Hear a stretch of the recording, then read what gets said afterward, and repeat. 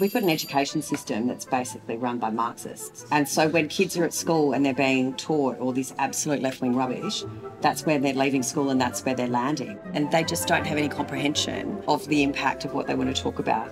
That poster charts everyone's performance. We get stars when we master the material covered in class. I think the left wing is across a lot of what we see through the school system nowadays. We know that it's all John Keynes, if not Marxism. Who? We're seeing as an almost woke agenda being put onto all sorts of curriculum now. What about math?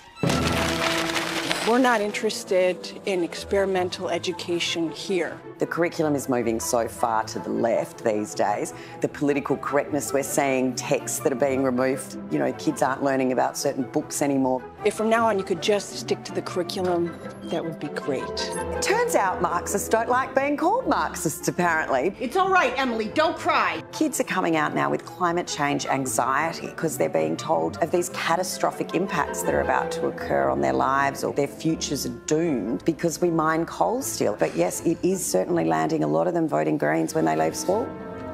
Are you going to teach us anything, or are we just going to sit here? Sorry.